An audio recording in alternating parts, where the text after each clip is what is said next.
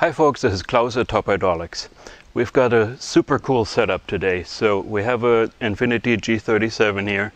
We're going to show you how the roof operates. We're not doing it with a regular computer like you would normally do with a pull or push of the button or your car remote. We actually did something super fun today because we're going to take this top apart anyway and replace the hydraulics on it. So we've rigged up a little bit to show you how everything works.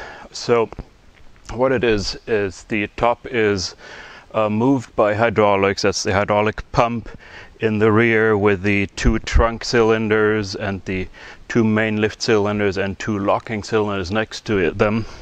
Those cylinders move around to move the top and the trunk and latch the frame and so forth. And you've noticed too that when the top moves, there's the parcel shelf in the rear that moves around in mysterious ways, and we want to demystify that a little bit and show you today how it all works. What we have done is run power directly to the electric motors on the parcel shelf and on the trunk flippers, and we've run power directly to the pump and to its solenoid to do step by step the movement of the top. So we have all these wires running into the car just for fun to demonstrate to you how it's done and to hopefully encourage you to dig into this top if you ever have to. It's not that complicated. So very briefly, you see the pump here. I'll grab another one and I'll come closer to the camera with that. The pump is somewhat fancy. It's a heavy-duty electric motor and a pump with a reservoir. You see the reservoir has oil in it, hydraulic fluid with a minimum maximum marker. There's some electrical solenoids up here. The pump can rotate in either direction, and the combination of which way the pump rotates and which one or two or none of these solenoids are activated makes the hydraulics behave in different ways. And that's part of what we're going to show you next.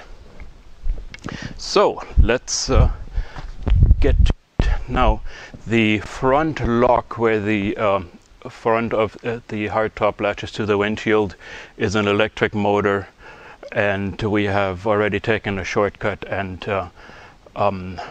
turned that manually.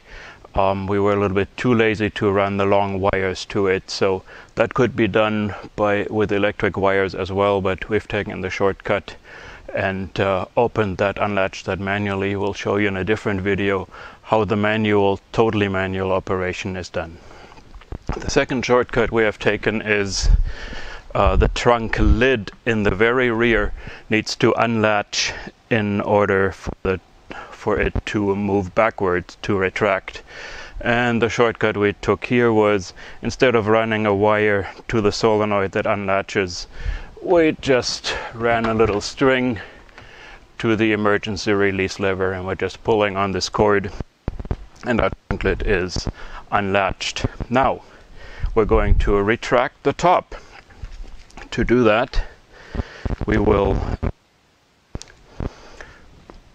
have our motor go in a certain direction, turn on one of the solenoids, and once the trunk lid motor runs, that will extend the trunk lid cylinders.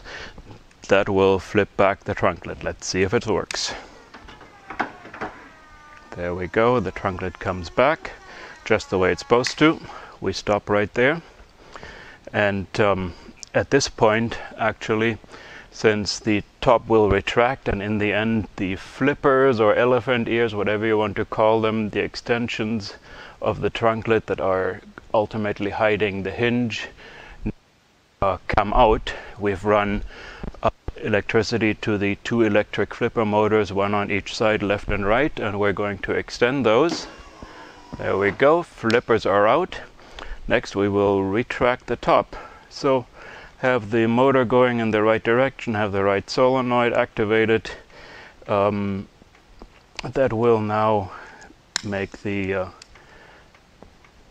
top retract while the trunk lid is still being pulled back. So let me demonstrate that. However, before we retract the top, don't forget the parcel shelf. If we were to pull the top back now, it would pull down on the rear end of the parcel shelf. So we lower the parcel shelf first electrically all the way, and then we rotate it up. That is a second motor on that parcel shelf that now rotates it up.